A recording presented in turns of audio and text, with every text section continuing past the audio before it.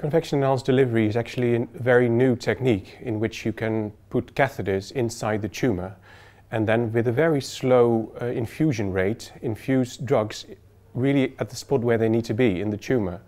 Because we think that a lot of brain tumors in children have the, disadvantage that the blood-brain barrier, which is actually sort of a barrier between the blood and the brain, as the word says, is preventing a lot of drugs from entering the tumors. So that's why we think that convection-enhanced delivery might give an advantage in treating these children. Convection in a way just means that you put a catheter somewhere and slowly infuse. So that can also be in metastases, for example in liver metastases or something, but we specifically focus on the brain, of course.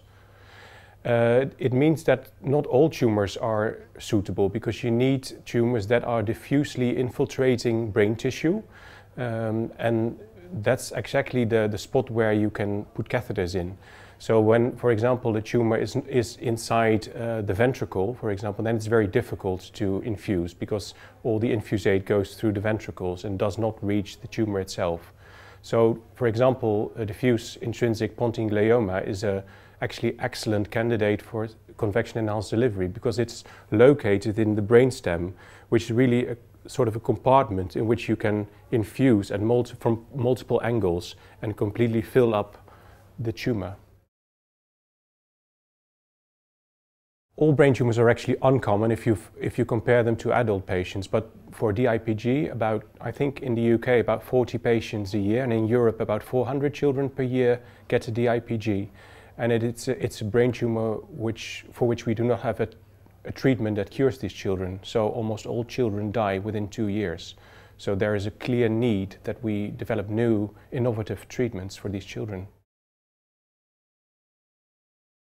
The advantages, I think, are clear because you put drugs straight in the brainstem. The disadvantages of the technique are that not all drugs are suitable because also normal cells are located, of course, in the brainstem.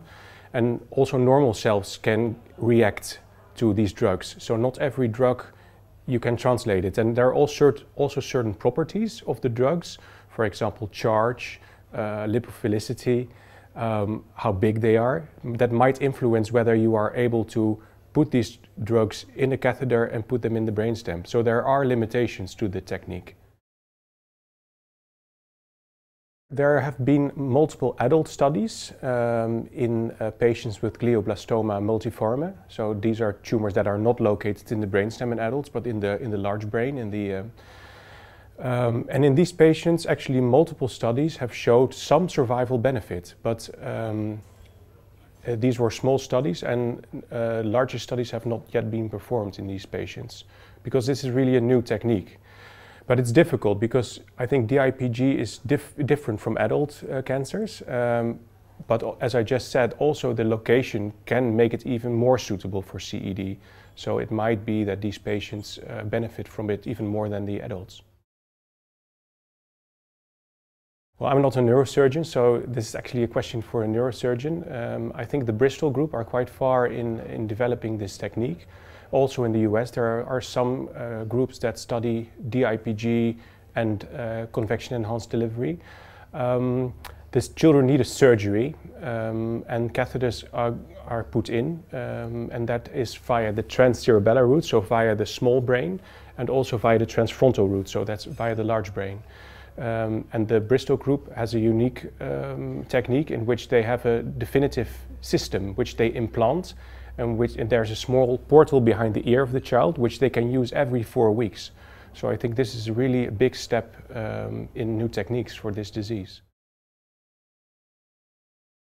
Well, in Amsterdam we do a lot of research in mice models. We've established mouse models from children that were biopsied or children who had an autopsy when they died, and we got tumor material, and we were able to create a lot of different mice that have brainstem tumors. And we can also use this technique, so the really little catheters in mice brains, to study what the effects are.